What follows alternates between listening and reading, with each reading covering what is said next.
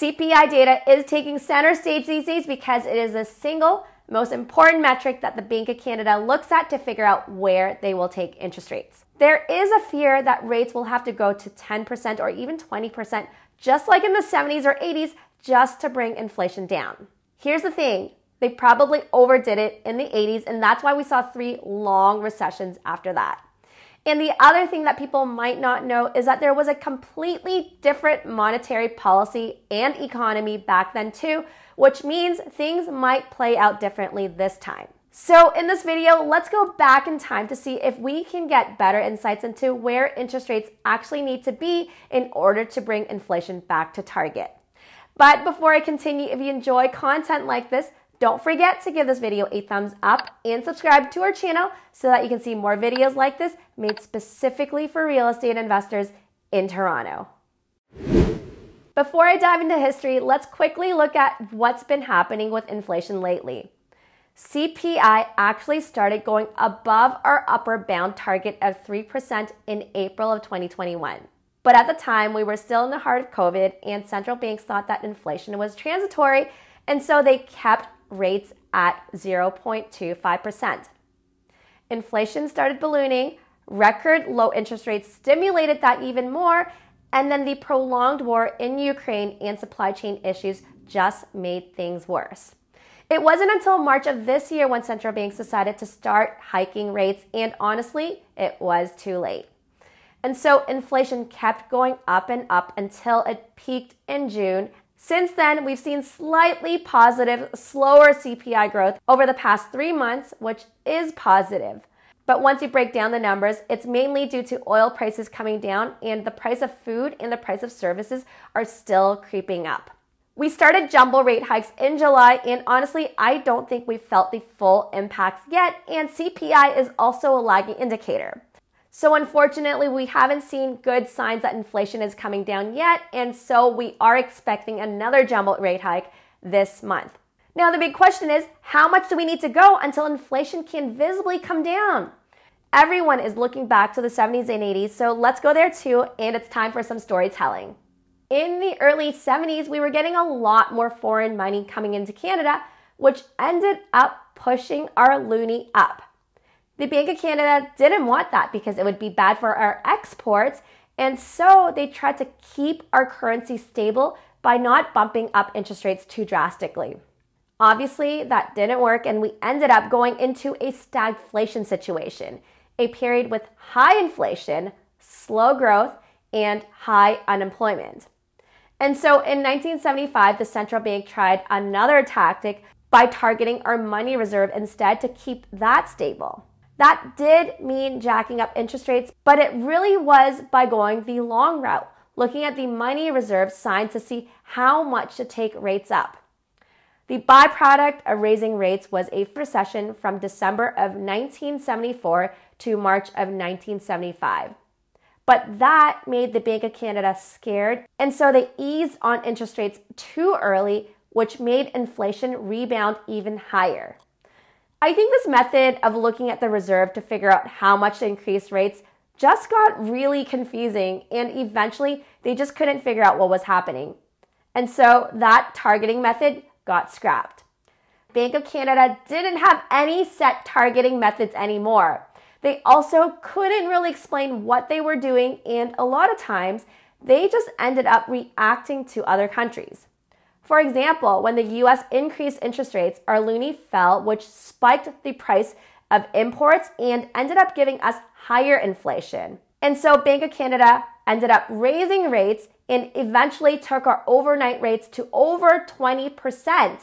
Having no target isn't right, obviously, and even though we eventually brought inflation down, we also ended up going into 3 very long recessions within a short 10-year span, and we definitely want to avoid that this time around. The silver lining is that we did come out with some hard lessons learned. In 1991, the Bank of Canada began to introduce a new mandate to keep inflation targets between 1% and 3%. It became pretty clear that we should just monitor inflation directly instead of taking a detour by looking at other indicators and still end up looking at inflation. Faster reaction times will prevent inflation from spiraling out of control, and this strategy has proven itself to work for the past 30 years. In fact, the reason inflation is so high today is because we didn't react fast enough when CPI went above 3%. Take a look at this. CPI went above 3% first in April of 2021, but back then the central banks thought it was transitory, and so we let it spiral higher and higher for another year before raising rates. And that's really why we are close to a 7% CPI reading today, a year and a half later. Rate hikes were probably still too slow in the beginning because inflation was spiraling up so quickly, but nowadays Macklem has gotten a lot tougher with jumbo rate hikes, which is really what we need. I would say the big difference between the 70s and 80s and today is that we know what to target, which drastically improves our reaction time. In 1972, overnight rates went from 4.5% to 9.25% within a span of 3 years in order to tame inflation.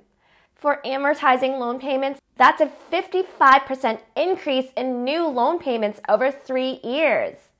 I think the big mistake that led to the second round of inflation rebound wasn't that they didn't raise rates fast enough the first time, but rather that they did let loose too early and lowered rates again too quickly because the recession hit. That's what resulted in the second round of even higher inflation, and the Bank of Canada took rates from 9.9% to 20.8% within 1 year that next time.